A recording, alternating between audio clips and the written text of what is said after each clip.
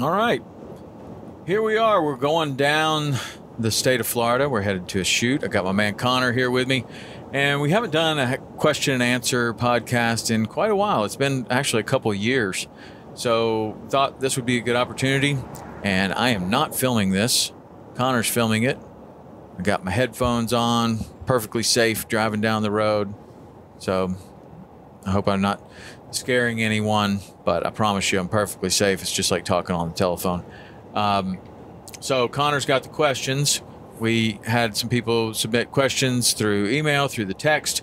You can always text me your questions at 305-930-7346. You can email podcast@saltwaterexperience.com and ask some questions. We've been collecting some questions, and we've been getting more questions recently, all about kind of seasonality in the Keys and, I don't know, all kinds of other things. So I'm not sure what Connor's got queued up there, but let's go, Connor. What do you got first? So the first question is, I'm looking into making a living in the outdoors. What are the first steps you would suggest? Making a living in the outdoors. So kind of, I assume, and probably shouldn't make any assumptions here, but I'm assuming that would probably be something associated with water. And my first suggestion would be stay in school and get your degree if that's a possibility. I would definitely consider doing that, because making a living in the outdoors is certainly difficult, more difficult than a lot of people imagine. And you know, if you can get your degree and you have that, might as well. Secondly, I wouldn't discourage anybody from doing it. It's been really great for me, and I would certainly encourage people to follow their passion. That's kind of what this whole podcast is about. So if that's you, my first piece of advice would be to get your captain's license. Actually, first piece of advice is stay in school, get your degree. Second piece of advice is to get your captain's license. So that can happen hand in hand with getting your degree. You can get your captain's license online. You can get your captain's license in a way that you can still go to school, and you don't have to quit your whatever you're doing. You don't have to quit your job to get your captain's license. It's something that you can study for at night, something that you can get while you're either working or doing going to school. So getting the captain's license is really big if you plan on working in the water, because maybe you have finally you get to a place where you have an opportunity to get a job somewhere. And the first question might be, do you have your captain's license? So if you do have your captain's license, that's like your ticket. You just step right aboard and off you go. If you don't have your captain's license, you may have to tell that person or that opportunity that, no, you're working on it and I'll come back when I have it. Well, that job might not be there. That opportunity might not be there when you get back. So captain's license is one of those things that's kind of like it's an and rather than a but.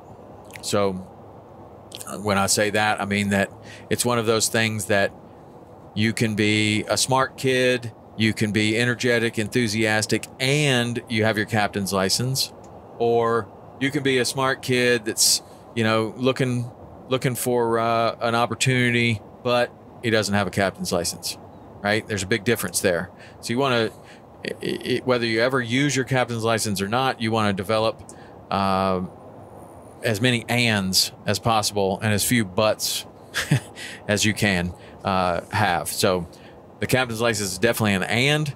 Having it is certainly not going to be a negative in any way, shape, or form. So if you are considering a career in the outdoors, having a captain's license is definitely a step in the right direction. So that would be a big point for me to get that. All right, question 2. Who's going to win the Jake Paul Ben Askren fight? Oh, man. Jake Paul, Ben Askren. God, I hope it's Ben Askren. Man, I hope it's Ben Askren. Ben Askren is an amazing MMA fighter and an even more amazing wrestler. He's not pretty because he's different than anything anybody's ever seen before. Whew. But I don't know. It seems like Jake Paul's really training. Seems like he's getting a lot of coaching. I hope Ben Askren is training, and I hope that it goes the way that it should go. That a professional fighter, somebody that's wrestled their entire life and is a professional fighter, been a world champion, just goes in there and just destroys an amateur YouTuber.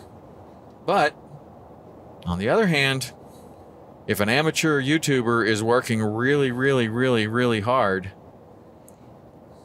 anything can happen. And Jake Paul, I think, he looks like he's a pretty big guy. And he looks like he hits hard. So I think Ben Askren doesn't want to get hit by him a lot, even if he's an amateur. And I think that he could knock somebody out. He could definitely knock somebody out.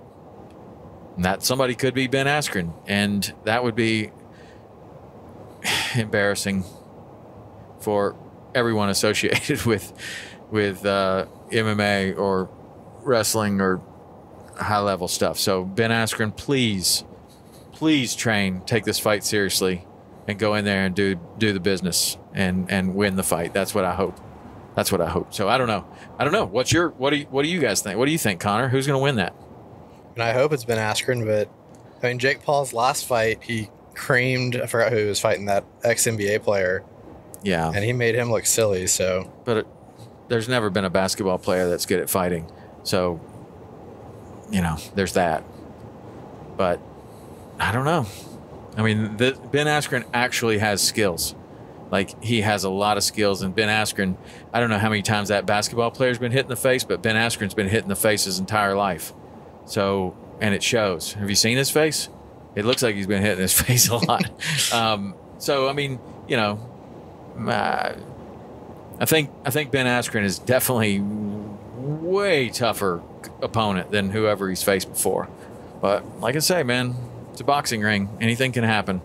I just hope it's Ben Askren. Man, I hope it's Ben Askren. I don't know. Jake Paul just makes you want to smash him in the face. He does. Yeah, He's got a smashable face. But he happens to be like 210 pounds or something. So, I don't know. Pretty big guy. Okay, what else we got? All right, next question is, I'm thinking about getting into CrossFit. Where do you suggest starting?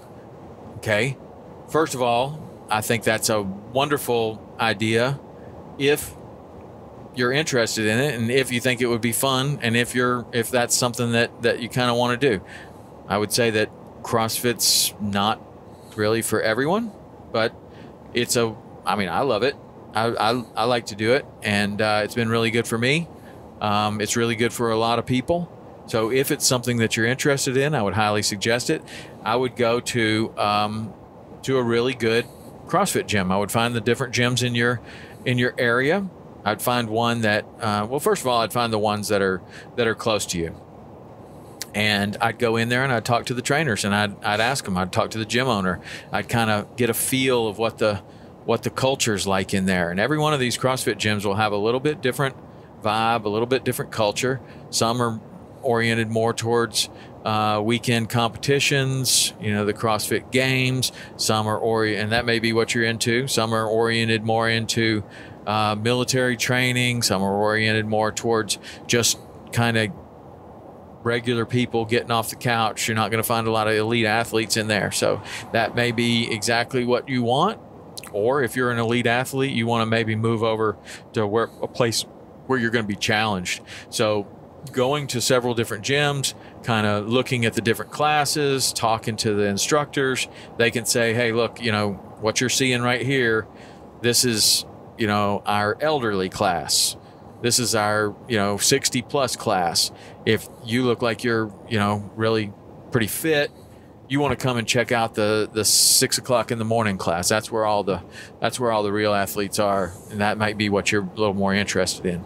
And then once you find the different gyms and you kind of determine which one is the one that you most fit with and most fits your goals, I'd also look at where they are. Like, is the one that you really want to be a part of, is that 45 minutes away from you across town? Is that going to be really easy to get to?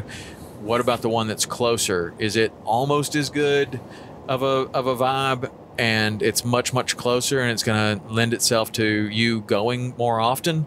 Those are things to consider.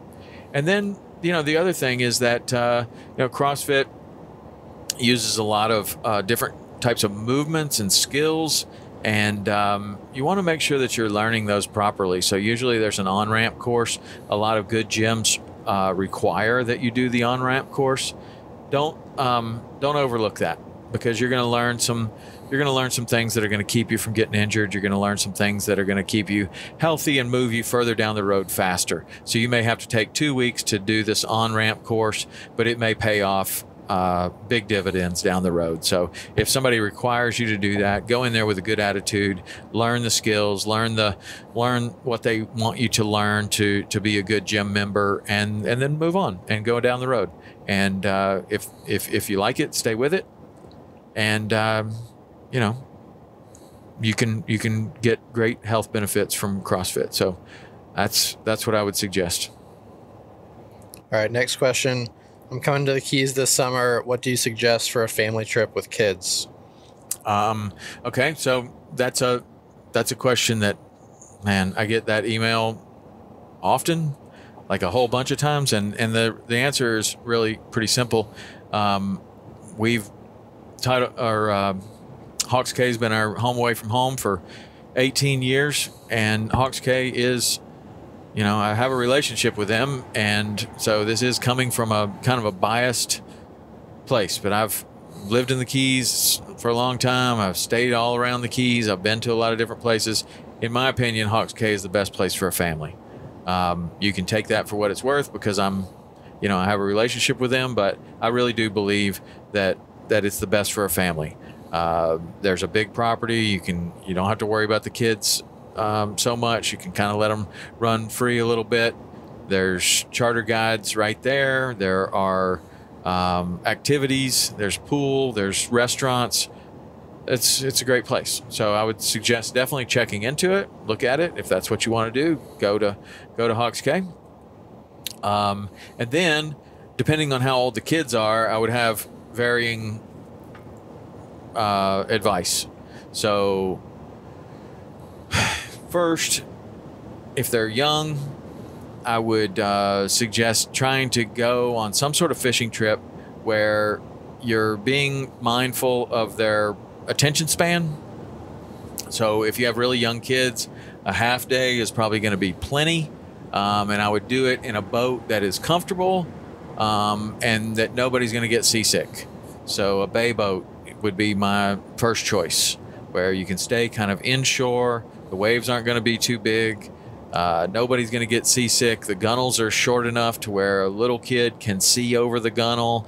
They can fish over the gunnel. It's going to be some type of fishing where they're able to hold the rod in their hand and hook the fish and fight the fish and land the fish all by themselves. And then I would talk to the captain, and I would, if that's the situation we're in, I would say, I don't care what fish we catch. Is there a way that we can keep the rod bent all day? What's the most action we can go for? It can be pinfish and snappers. It can be jack crevalles. Don't care. I'd rather catch 20 jack crevalles than one bonefish. So that's what we're after. Because a little kid doesn't know the difference between a jack crevalle and a bonefish. A fish is a fish. The rod's bent. So keep them entertained, keep them excited, and leave before they're tapped out, so that they still want to be out there. And you cut it off to where they're begging you to stay out there again. They're begging you to go out again the next day. That is a way better situation, where you leave a little bit in the tank rather than just bringing them back sunburned and tired and asleep and just way too much. And you might find that they might not be as excited about it. But I think for little kids, a half day is plenty. And sometimes you go out there for 3 of the 4 hours in a half day and call it good. Leave just a little bit in the tank. Now, if your kids are a little bit older, you can, they'll have a little bit longer attention span, and maybe you do want to go after the redfish or the snook or the bonefish or the tarpon or something like that, because you have a little bit longer attention span, and maybe it's something that everybody wants to do. But I'm a big fan of action with kids. I'm a big fan of having the rod bent lots. And if they get tired of it, good, move and go do something else. But instead of going bone fishing first and doing that for 4 hours and getting one bite and then going to catch a bunch of snappers, I would rather go catch a whole bunch of snappers until they say, well, we've caught, what else can we do? Okay, well, now let's go catch a whole bunch of Jack Crevalles. Okay, great. Now there's 2 hours left. Do you want to try bone fishing if the tide's right, or permit fishing, or tarpon fishing, or whatever? So you've already caught a whole bunch of fish. And if you don't catch a bonefish, you've had a great day already. And that's kind of how I would kind of structure and orient my family trips when I had the opportunity to. Sometimes the tide doesn't allow for that. So I don't know. That's kind of my advice. I would lean towards the action, and I'd go in a boat where nobody's going to get seasick. Okay, so this kind of leads into the next question. If I wanted to book a guided trip in the Keys, what species would be the most fun to target, in your opinion? Well, my opinion doesn't count. If you're coming to the Keys, it's all about what you want. It doesn't have anything to do with what I want or what I think is cool or what social media says is cool. Like, just like the last question, would you rather have one big kind of hard to catch fish, or would you rather have a lot of action on fish that are easier to catch, like Jack Crevalles or sharks or barracudas or something like that? Like, there are plenty of fish around that give the opportunity to catch way more of them than other fish. Like, you're not going to go out and catch 50 permit, but you might go out and catch 50 Jack Crevalles, and you might go out and catch 50 snappers. I mean, you could definitely do that. So, you know, it all depends on what you want to do. So in that situation, I would talk to the guide that you're going to go with, and I would say, you know, I'm interested in having the best day possible. Like, I would like to catch the biggest fish possible, no matter what that is, or I would like to catch the most fish possible, no matter what those are. Or, you know what? I'm going to put the day in your hands. Whatever you think is going to be the best, that's what I would like to do. But it helps the guide to know that, you know, you'd rather catch more rather than a certain species. So, you know, it all is proper communication between the angler and the guide in order to start down the road of having a good trip. So if you say to the guide, you know what, I've never been bone fishing before, it would make my day to catch a bonefish. Just catch one. That would be amazing. Okay, well, you just put the guide on. Now he's laser focused. Okay, all I got to do is catch a bonefish. This guy's going to have a great day.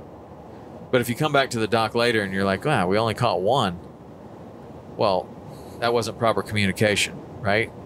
Proper communication is, listen, I don't mind. I don't really care about Jack Crevalles. I've caught those a bunch of times. I don't really care about snappers. I want to catch a bonefish. I don't come to the Keys very often. Let's do whatever we can to catch a bonefish. I don't care what method. We can chum, we can use live shrimp, we can fly fish, whatever you think is going to be the most effective to catch a bonefish. If I catch a bonefish, my day's made. Okay, great. That's the marching orders.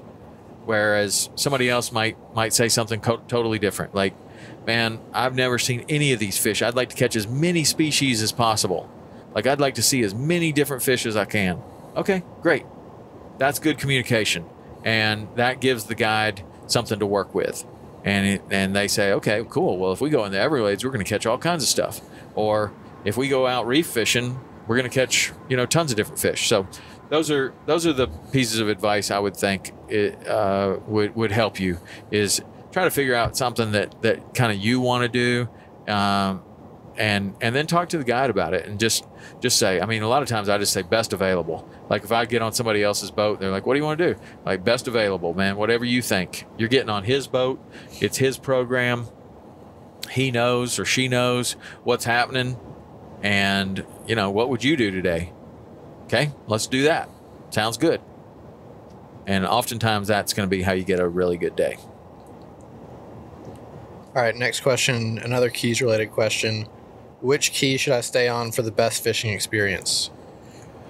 Well, the Keys are 150 miles long, and one end of the Keys is a little different than the other end of the Keys, but you are going to have great fishing opportunities anywhere in the Florida Keys that you go.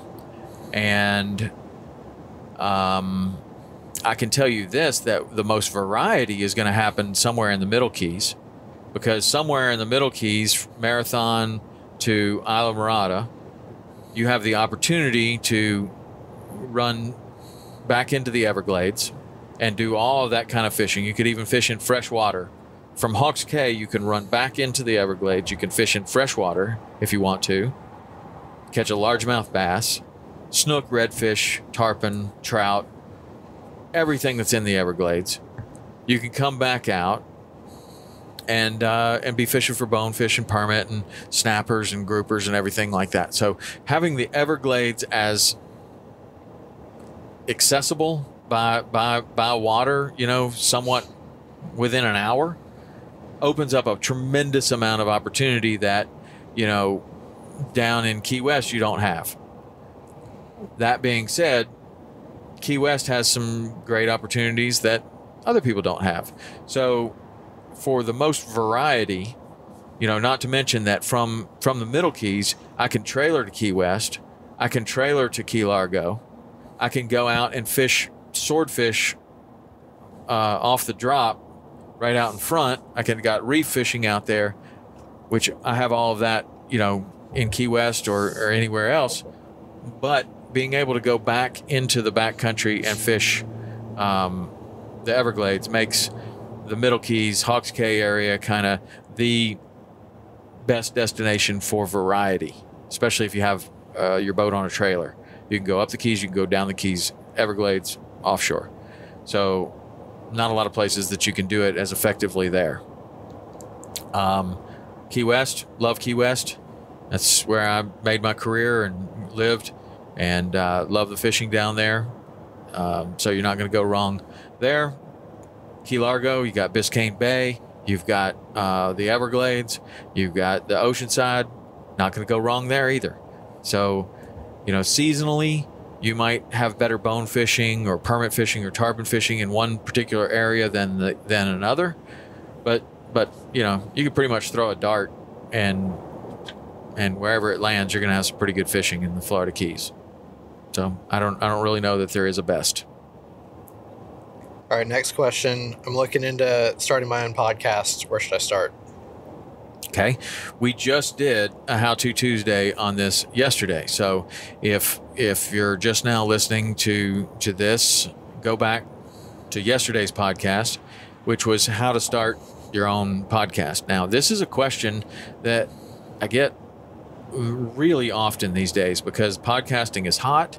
Podcasting is a very effective way to communicate with people that are interested in whatever it is that you have to offer, whether that's, I don't know, you got a restaurant, you're a real estate broker, you're a fishing guide, you're a hunting guide, you're a snorkel operator, you're whatever you are.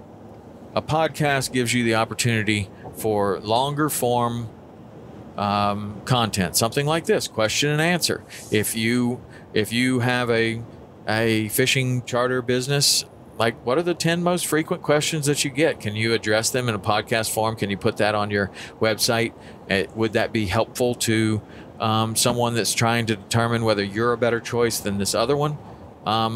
This other operation that they're looking at, they can hear your voice. They can hear that you're real, that you care, that you are interested in their experience. So for those reasons, podcasting is great. Podcasting is also super cheap. You can reach all of these people with a minimal amount of gear. So we went way more into it yesterday. So I would definitely go back and listen to that. But I'm happy to help you. Waypoint is happy to help you, and there are some packages that you can buy that will get you podcasting immediately, and even show you how maybe if you can develop some listeners of your podcast, you will you might be able to make some money doing it. And most people that are podcasting are definitely not making money doing it, or not directly. They're making money because they're getting more charters, or they're making money because they're getting, more home sales, or they're bringing more people to their restaurant, like we talked about. And that is indirectly because of the podcast. But very few people are making money off their podcast. There are ways that you can do that, and we can help you do that. So I would send me an email, podcast at saltwaterexperience.com. Let me know that you're interested in starting your own podcast, and I'll point you in the right direction, help you out. All right, next question. I'm coming down to Hawks Cay with my 2 teenage boys, looking at the difference between inshore and offshore fishing options. What differences can I expect? Okay, that's a great question. And man, this time of the year, I'm fielding, I don't know, 10, 12, 15 of these a day, because a lot of people are booking their trips for the summer, for spring break. It's a very busy time. Spring is a great time. Summer is a great time to fish in the Keys. So inshore, you can expect that the species that are available to you are tarpon, permit, bonefish, redfish, snook, sharks, barracudas, jack crevalles, snappers, I don't know, Goliath groupers, maybe a cobia here and there, those type of fish. You're going to stay in shallower water. No one is going to get seasick. You're going to be casting by yourself, hooking the fish by yourself, and it's a real one-on-one experience. Offshore fishing can mean lots of different things. You could go offshore in a big trolling boat, which may be the right boat for you, and it may not be.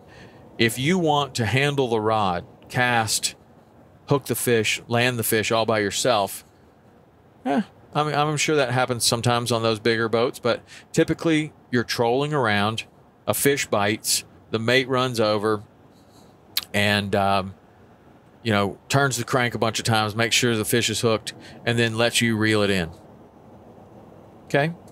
If you've never been out on the ocean before, that might be kind of fun, but if you've done a lot of fishing, then maybe you're like, I don't know that that's really what I want to do. Maybe your boys kind of are like, I thought we were going to be doing the ones fishing. We were going to be the ones fishing. Now that may change when a 50-pound dolphin comes over the rail and everybody's super excited. So that's just one type of fishing, not right, not wrong, not better, not worse. That's just kind of the way it goes out there. Then you have center console offshore, and it's usually a guide by himself.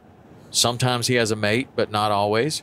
And that's going to be a little bit more of you holding the rod, you setting the hook, making the cast, fighting the fish all the way in, all by yourself. It's a little more hands-on, a lot more hands-on. You could expect that you're going to go and probably start the day yellowtailing, which you're going to fish for yellowtail snapper. You're going to be on the anchor on the reef, and you're going to start chumming for yellowtail snapper. Of course, you can catch all kinds of things when you're doing that. You can catch mutton snappers on the bottom, all different kinds of snappers. You have mackerels come through. You could catch all different kinds of stuff. Barracudas, everything. You might see a shark. So yellowtail snapper is, we'll go snapper fishing first, and you might catch all different kinds of things. But you might also catch some yellowtail snappers. And then once everybody's kind of happy, maybe you get a limited yellowtail. Maybe you go out and you look for dolphin, mahi-mahi, or sailfish or something else, tuna, something like that. So that's a very common day for offshore guides. It's good because there's lots of action. There's, the fish are beautiful. The water's beautiful. And it's a fun thing to do. So that's kind of a thing. Then there's kind of a near shore kind of day where maybe you don't go all the way out to the reef. You fish these patch reefs, and you can catch a lot of snappers and all kinds of stuff there, and just lots of action. So, and then you could go way out and go sword fishing, which is an entirely different experience. So the offshore fishing, if that's kind of something that's interesting to you, I would definitely suggest talking to the guide. And, the difference between, sitting and yellowtail snapper fishing all day and running and gunning for mahi-mahi, it's a big difference. It's a different experience through the day. So you just mentioned to the guide that, this is something that you're interested in, and what does he think? And he'll tell you, there hadn't been a lot of dolphin around, but we can go look for them. what's really then? Well, what have you been catching? Oh, we've been catching a ton of tuna. Oh, well, that sounds good. Let's do that. Okay. So it can go down like that. Now, the offshore boats we talked about, you got the big offshore trolling boats, you got the center console boats, and the center console boats can be, anything from, 42 feet to 26 pretty much. And the smaller boat is actually more versatile than the larger boats, because with a smaller boat like a 26 yellowfin, you can actually go into the back country. You can fish the bridges more effectively. It's more maneuverable. You can get back into shallow water. You can do things like maybe you could go shark fishing in the back. And not that you couldn't do that out of a 36, but a 26 is just a little more maneuverable. Sometimes you can use a trolling motor with it. It gives you a few more options. Now, of course, if it's rough, you're going to have a few more deep water options with a larger boat, because it's able to handle the bigger water better than a smaller boat. So it's a little give and take. There's no perfect boat, but I think there is a most versatile boat. And in my opinion, like a 26 to a 32 is pretty versatile. You can definitely fish at the bridges with a boat like that very effectively, and go in and out of the bridge pilings and navigate really well in shallow water, where some other bigger boats might not even want to. Captain might not even ever go to that side of the bridge. So I don't know. They're just all about offshore, and that's fine. We have, there's at Hawks Cay, you have a 26-foot boat under the End of the Blue name. Brandon Simmons runs that. He's fantastic. We had Brandon on the show a couple times, and he's doing great work down there. He's great with families. He's great with kids. He's great with expert anglers. He's great with beginners. So highly recommended. You can check him out. It's easy to do that. You go to thehawkskay.com. You look up fishing charters, and you'll see End of the Blue, and you just hit read more, and you can even go and check out his schedule, where what he's got available. You can book it right there on the website if you want, full day, half day, 3/4 day. And then on the inshore side, we have a Saltwater Experience boat, which is a 24 yellowfin. It's just like the one that you see us fishing on the show, 24 yellowfin that goes back. That's Anthony Vargas. He runs that boat for us, and he goes back into the Everglades. He fishes the bridge. He bone fishes, he permit fishes, he tarpon fishes. He goes to the, way back in the shallow water in the Everglades, fishing for redfish and snook and trout. And Anthony just kind of does it all. He's another guy that's great with beginners. He's great with families. He's great with experts. So you got two good opportunities there. And then you can take that advice that I just gave you and kind of apply it up and down the Keys and it's going to be pretty similar. As far as the boats go and the species and all of that. But a lot of good fishing opportunities in the Keys. So if you're bringing your boys down there, inshore and offshore, I hope that helps with what you might expect. All right, last question is, I'm going fly fishing for tarpon. What would be one tip to know before I go down there? Okay. Practice for sure. Definitely want to practice. Want to be good at casting from zero, from the ready position, to 50 feet, smoothly, quickly, accurately, with as few false casts as possible. So that's kind of the minimum requirement. If you can get to 70 feet like that, great. If you can get to 80, great, even better. But here's one thing that I that I remember people would do all the time. Drove me crazy. They would buy a new fly rod. They would practice with it. Then they would get a new line, and they would show up on my boat, and there would be nothing attached to the end of the fly line. And so now we leave the dock at 5 o'clock in the morning to go out and get the first tarpon bite, and it's basically dark, and they've got this brand new rod that they've never caught a fish on, and they really want to. And I pull it out, and it doesn't even have a leader on it. It doesn't even have a butt section on it. It's got nothing on the end of the fly line. Man, don't show up like that. show up with something. Show up with a piece of a 50 or 60 pound butt section. Taper it down to 30 with a loop, so that you could loop to loop a tarpon leader right on it, or the guide can cut that loop off and tie a blood knot right there, and have you at least with something that you can catch something on. But to show up with nothing on the end of your fly line and expect to catch a fish on your rod, it may make you miss a lot of opportunities, because now you have a knot party going on, or just grab the guide's rod and fish with that one until you have time to get something on the end of the line. But for the most part, show up with something. Talk to your fly shop. If you don't know how to do it, talk to the fly shop where you bought the thing, and ask them if they can get you some sort of butt section on the end of the fly line. It's going to make it much easier for your guide to get a fly on there, and you should be fishing, right away. And that make things. It'll instead of having a rocky start to your day, it'll make it at least a little bit better. So that's what I would suggest. Practice, and then show up with something on the end of your fly line. That's it. All right. Well, I appreciate the questions. Thanks for that. And this is different. If you got questions, we can do more of these How-To Tuesdays. I kind of like to do them. It's kind of fun to know what people are asking. But if you got questions, you can either email podcast@saltwaterexperience.com, or you can text 305-930-7346, and you can ask me the questions there. But if we get enough questions, we'll do another How-To Tuesday. I mean, not a How-To Tuesday, a question and answer long form. But that's it for today. Send me those questions, and hopefully these helped the people who asked the questions, and I'll look forward to hearing from you. All right, see you.